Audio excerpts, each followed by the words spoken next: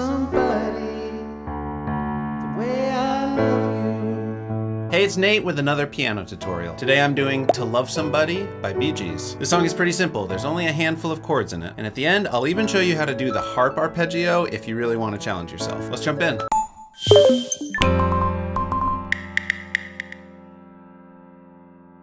Okay, so first off, I recommend you get the chords and lyrics chart. You can find a link down in the description, and that's gonna help you follow along and see where the chords and the lyrics line up with each other. We'll start out with the intro. It's gonna sound like this.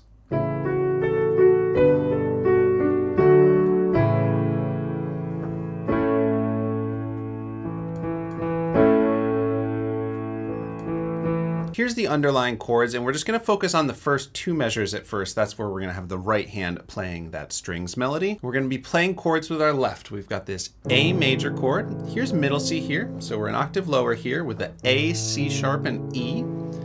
Then we also need this G. You can just step your hand down, G, B, D. And then for the D chord, we're gonna move up here to a D, F sharp, and A. Go right back to that A chord. So these are all root position chords that the left hand's gonna play. And we're in 4/4 time, so each of these measures gets 4 counts. The first measure is just split in half. A, 2, G, 4. And then in this measure, those dashes represent the third and fourth beat where you stay on A. So it's actually just one count of D and then quickly back to A. So altogether, that's gonna be 1, 2, 3, 4, 1, 2, 3, 4. Now the right hand can play that melody. Here are the notes for the melody, and we've got the left hand chords underneath it there. We're gonna need to be thinking in eighth notes here, dividing the beat in half, thinking 1 and 2 and 3 and 4 and. So the right hand notes are gonna be moving twice as fast as the regular counts. And we've got E, F sharp, A, F sharp, B. Now stepping down to A, F sharp. We've got a D here. I'm gonna just pop my thumb over to hit the D, and then F sharp, E. So it all kinds of fits under the fingers. You just have to move your thumb down for the D. E, F sharp, A, F sharp, B, A, F sharp, D, F sharp, E. So notice the rhythm slows down a little bit there for the F sharp, E. Those are just quarter notes right on the counts. 1 and 2 and 3 and 4 and 1 and 2, 3, 4. And we can add that left hand back in. Just notice which right hand note lines up with the left hand chord.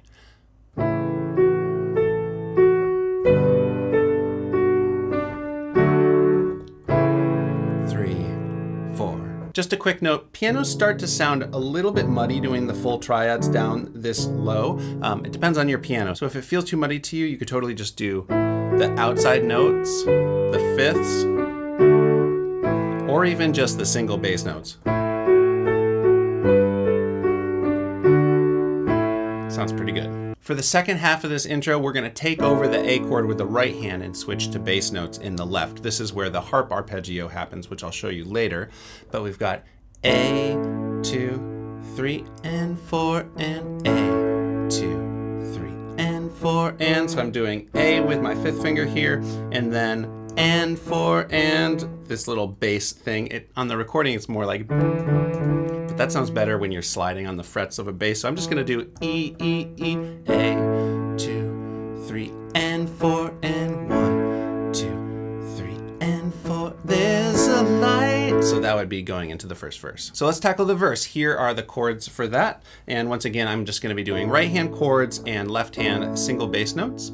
So we've got a measure of A, and right off the bat, let's hit quarter notes. So just playing on every count. 1, 2, 3, 4. Now it's stepping up to B minor. B, D, and F sharp, and I'm just stepping up my fourth finger on the B here. 1, 2, 3, 4.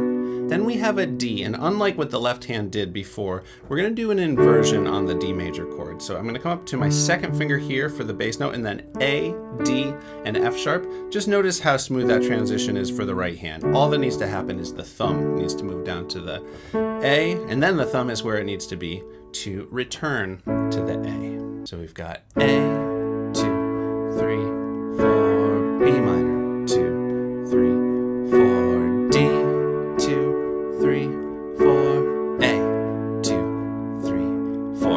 quick note, if you want to be really accurate to what the bass does on the recording, it actually goes down the octave for the B and then up to the D. But that makes it a lot trickier on the piano. You have to cover a lot more range, and I think it sounds great to just do it like this.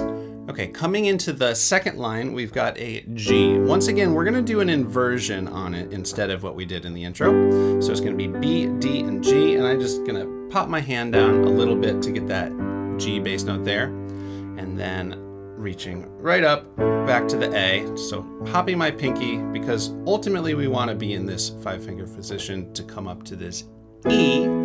So this is gonna be that same inversion shape we did for the D. It's B, E, and G sharp, and then stepping down to a D7. So very similar to the D major we did before, but instead of that D with the 3rd finger, I'm gonna hit the C with my 2nd finger. There's a light, a certain kind of light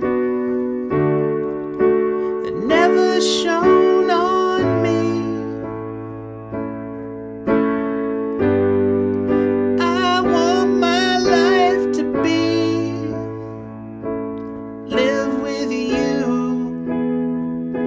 live with you. So that is the first half of the first verse, and then that whole thing just repeats again with different lyrics. Now, before we go to the chorus, I want to just hit on a little bit more rhythm and energy from the left hand to mimic what the bass is doing on the recording. So in addition to hitting on count 1, I'm also going to hit left hand on count 3, the and after 3, and the and after 4.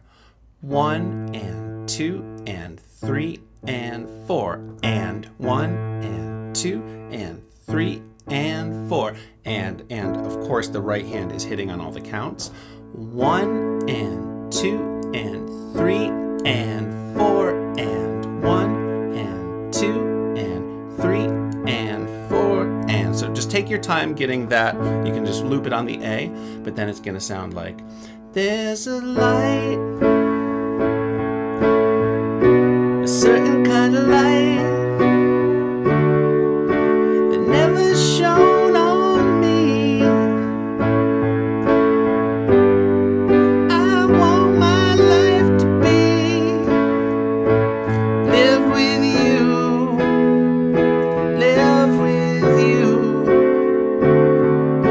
If that trips you up too much, you can just keep the left hand simple or do whatever left hand rhythm comes naturally to you, as long as it sounds good to your ear. All right, so up next we have the chorus. It's gonna sound like this. You don't know what it's like, baby, you don't know what it's like to love somebody the way I love you. Here are the chords for that. So nothing new for these right hand chords. We've got the A, the E, and the D. Those are the only chords in the chorus, the same way we're doing them in the verse. Now for the left hand, I'm gonna play octaves. If you can't make the stretch, you could go down the octave and keep doing single bass notes. But the overall feel I'm gonna do here is, of course, I'm gonna keep pulsing those quarter notes in the right, and I'm gonna add some eighth notes, but only on the top note. 1 and 2 and 3 and 4, and so kind of just rocking back and forth between the chord and my thumb. Maybe you could also do 1 and 2 and 3 and 4, and you can do more with the octaves. You can kind of keep it loose as long as that eighth note pulse back and forth is the overall feel. So you don't know what it's like,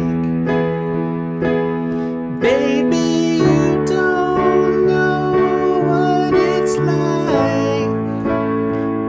So on the last measure of A in the first line there, we're gonna hit on beat 3 and then cut off.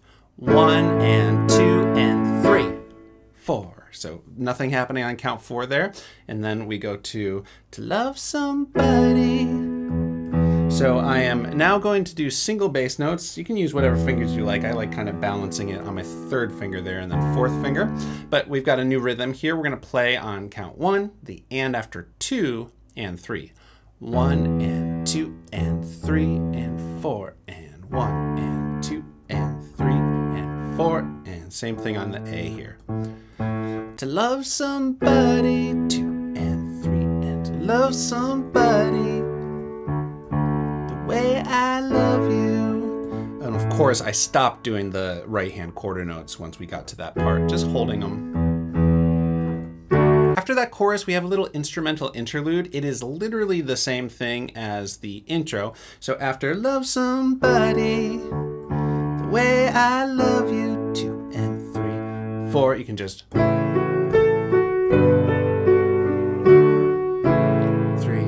4, 2 and 3. Now, if you want the energy to be a little greater in this section than it was for the intro, you could do quarter notes in the left.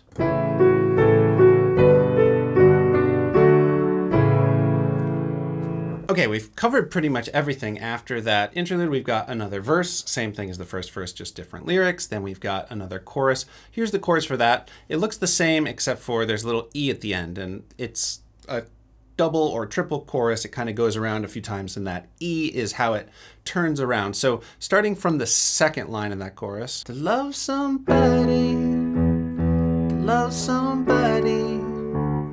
the way I love you.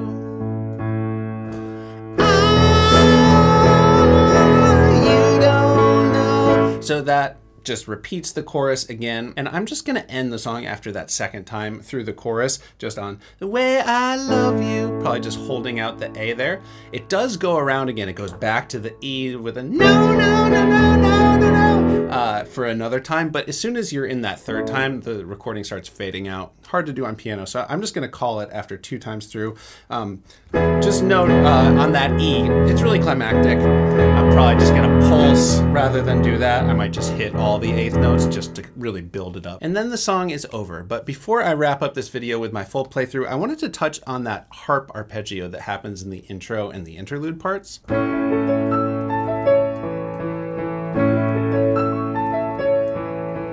So you could do this with the right hand and just do the single bass notes in the left hand, or you could even just hold down the chord. But here are the notes for the ascending part of the arpeggio. We're going to start on the C sharp, E, A, C sharp. So just notice that all the notes in this arpeggios are going to be A's, C sharps, or E's, the notes from the A major chord. But we're starting on the C sharp with our second finger, cross, thumb under, and then I like second finger, and then third finger for the C sharp.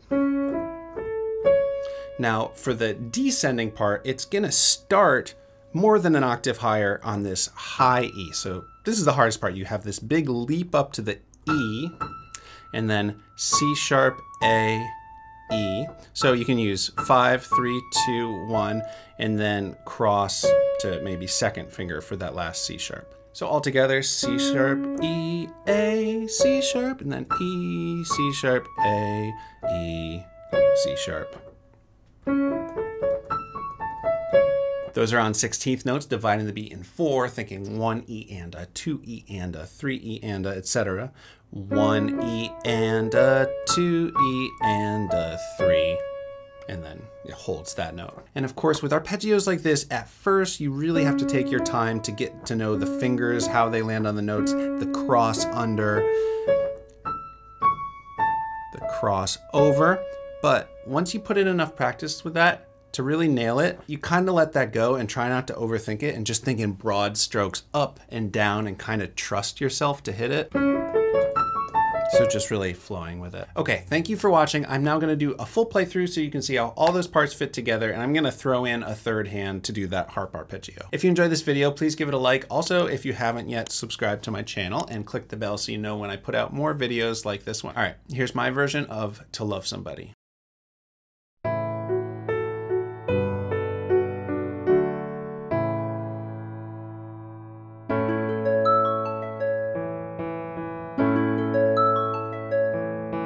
There's a light, a certain kind of light that never shone on me. I want my life to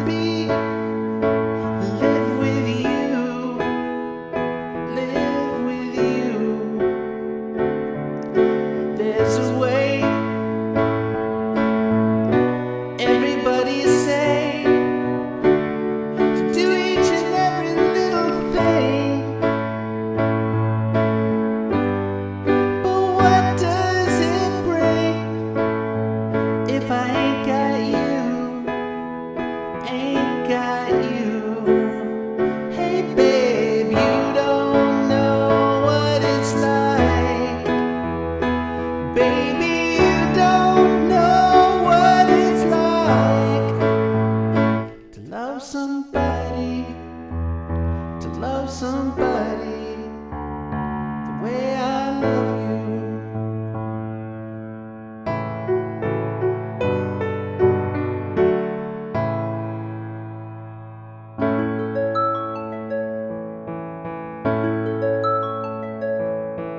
In my brain, I see your face again. I know my frame of mind. You ain't got to be so blind, and I'm blind, so very blind.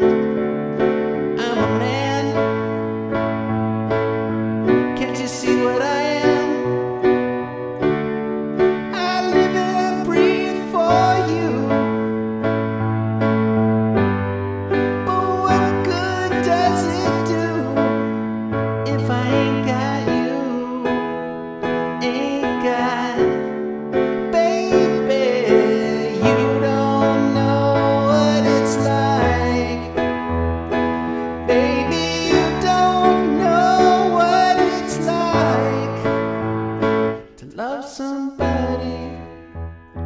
Love somebody the way I love you.